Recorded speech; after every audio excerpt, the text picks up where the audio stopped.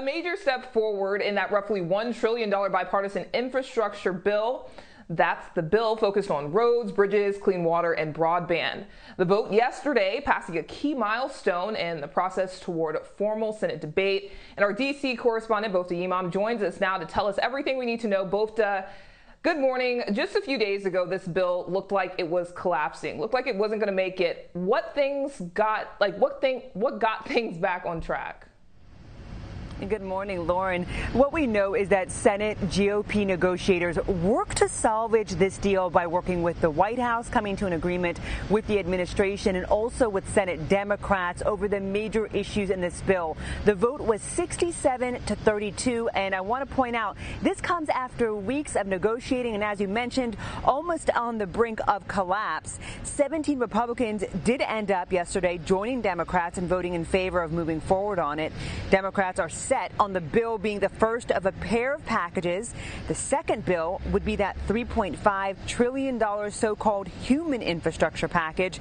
It's designed to help with things like Medicare expansion and universal child care and would require a simple majority to pass. But Republicans oppose that bill. As for this sudden infrastructure vote Wednesday, it marks a win for bipartisanship. Mr. President, I want to commend the group of senators who worked with President Biden to reach an agreement on a bipartisan infrastructure bill.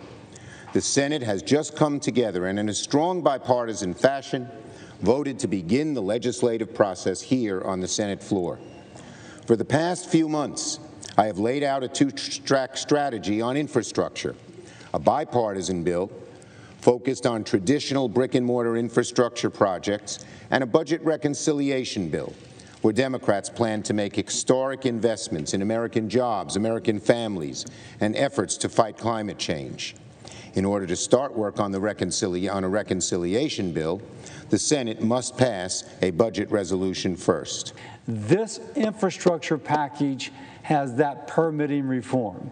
There will be less money for bureaucrats and attorneys, and there will be more money for construction. What a major advance. By the way, some people have confused this bill with the $3.5 trillion Democrat tax and spend extravaganza. They are two different bills. This bill is for roads and bridges and broadband and resiliency, flood control, and coastal restoration. The other is for who knows what. Rules require 60 votes to proceed and pass this bill, so, Lauren, they would need support from both parties. And both, I think people are looking at that price tag, that $1 trillion. Any idea of how they're going to pay for this bill? Right. We know that was something within the negotiations. They were looking at the IRS department. They've been looking at gas taxes. They really have been looking at a variety of things. What we know right now with this current version, what is possible is they may be looking at $200 billion in unspent COVID relief funds, also recouping about $50 billion potentially in fraudulently paid unemployment benefits. So those are some of the ideas being tossed around. Again, nothing has been finalized, and this is truly the first step. Even getting the final text of this bill has not happened yet. Bofta, as always, thank you so much. Bofta Yimam with the latest from Washington.